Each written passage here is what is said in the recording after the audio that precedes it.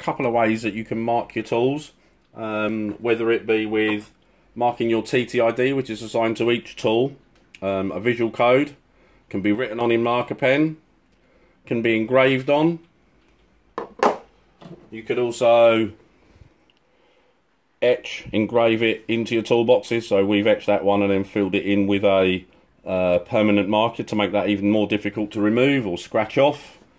You can also use UV to mark your tools. Here on our spirit level, we've actually put the UV inside the engraved mark there. On a larger toolbox, we've actually stuck it in where the handle is. Drills or smaller hand tools, easy enough to write on, and yeah, they may rub off, but they're very easy to write on again.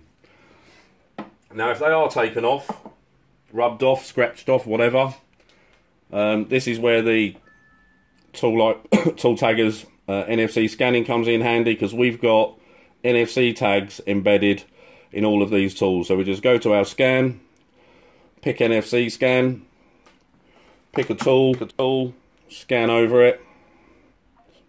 There we go, tags picked up. And as you can see straight away, this drill's been reported lost or stolen from Sussex Police, tool reference number, etc.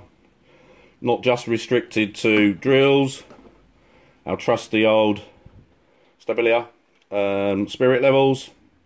You can mark these too. And now in this case, we've actually just put one in the end cap.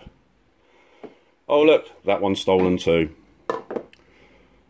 Again, this is as long and as broad as you want to make it. Standard BL 1830. Forever getting pinched. Oh, that one's not been stolen. Look at that. That's a result. So I just want to show you a tool over here that we've actually, you can see, we've rubbed off the markings, the visual markings. So we think that might be clean and ready to sell. Well, I've got news for you, mister, and it's all bad, because that's a stolen tool. Don't have to go with tools, you can do your toolboxes too. So in this toolbox here, we've got a tag hidden inside. It's not hidden inside at the moment, it's actually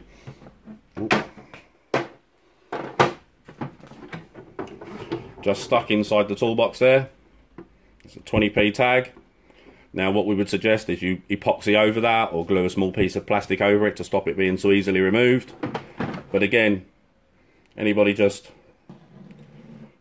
does help if it's back on. Run the tool over. There you go, you can also see that the box itself has been reported stolen. So you can have a different TTID and a different tag for absolutely every piece of equipment that you've got. So if they do get separated, you know which is yours and which isn't. As simple as that, chaps. Well, chap S's as well. 20, 30, 50p tags inside your tools. Protect your tools.